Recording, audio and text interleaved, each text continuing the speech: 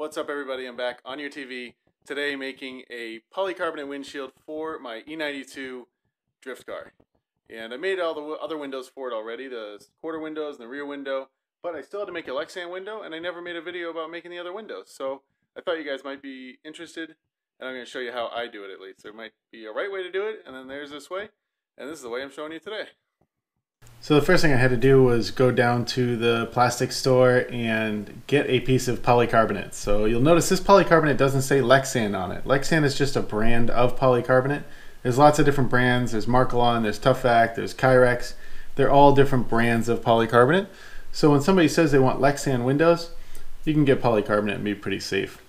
So I placed the windshield down on the polycarbonate, and because the windshield is curved, I wanted to have like kind of a bend in the polycarbonate so that I could trace it very easily. So I placed some 2x4s underneath it and kind of lifted the Lexan up.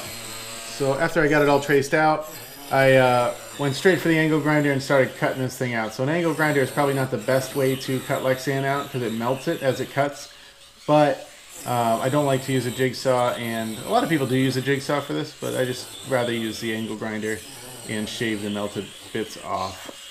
You have to be super careful not to let the angle grinder come out of the cut area, because if you do, you can put a big scratch across your windshield, and that will never be fixable. You'll never be able to get that out. So I always kind of angle the angle grinder away from the area that I'm going to use, that I'm cutting out, so that if it does start to run away or go somewhere, I can at least not damage the windshield. And you can see, like I said, all this stuff melts, so I just take a razor blade and run it down there and cut it all off. Works pretty well.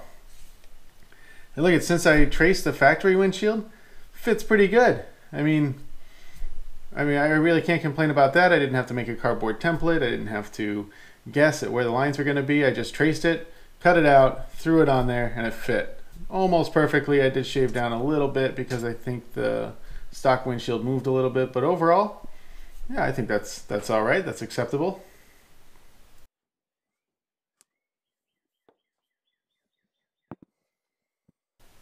I don't know if you guys saw, but to get those curved corners, I just traced like the lid of a piece of Tupperware or something to curve the corners.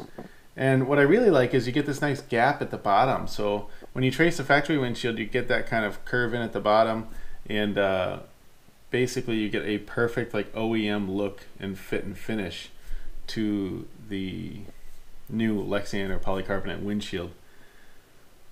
Check it out. You know, when I start bolting this down, it'll have a nice curve to it. Nice gaps. Tape's holding it up there.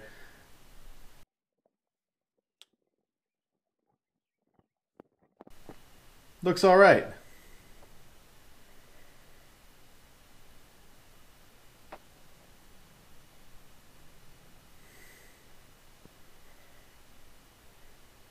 So you can see here, there's actually this big black border on the windshield, and it's a different thickness all the way around the windshield. So we got to put that on the new windshield so it looks like an OEM windshield, so it looks proper, looks good. And normally what I do is I measure it on the stock windshield, and I completely just draw all these different like dots where the length should be on every side, and then I freehand connect them with the marker. So I'm not a pinstriper by any means, but it does tend to work better than tracing the ruler like I was doing there. So actually you get a nice smoother curve if you kind of rest your hand against the edge of the window and pull the marker along with you. How's it going? So you can see here I'm using the lid trick again to get these nice perfect corners and curves.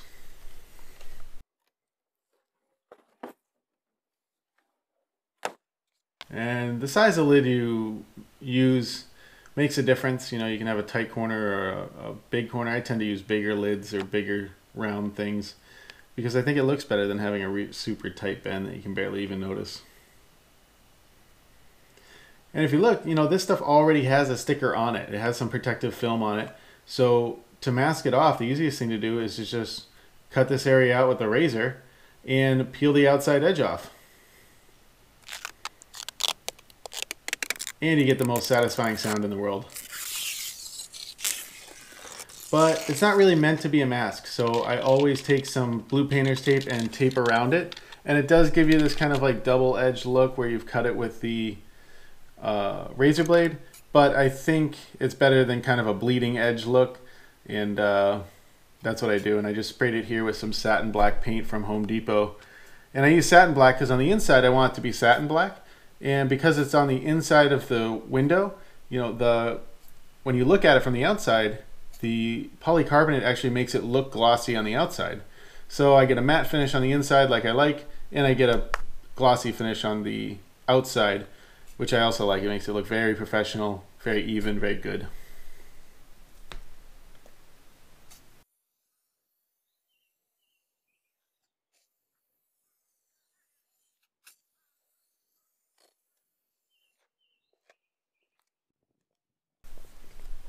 So you can see, nice flat finish there.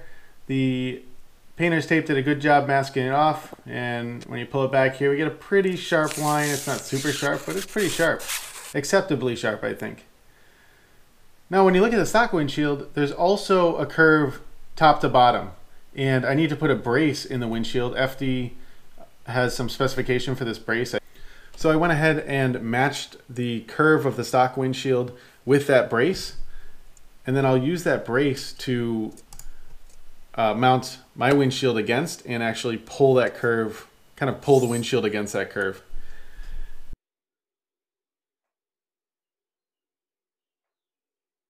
So I'm sitting there working in my garage and I step back and this snake is in my driveway. And I'm not from Georgia, so this is the biggest snake I've ever seen in the wild.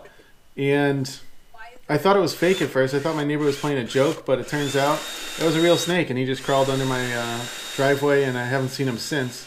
But I guess that's a good snake to have around. It eats other snakes and eats everything else. So now we got to drill this thing into the car.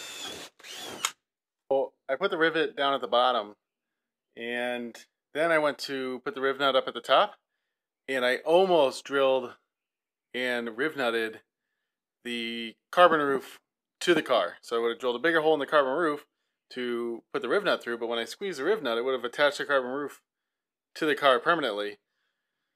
So I'm pretty stoked I did the bottom one first and not the top one. I got to remove the carbon roof to put this riv nut in, and all the subsequent riv nuts too. So it's gonna be a pain.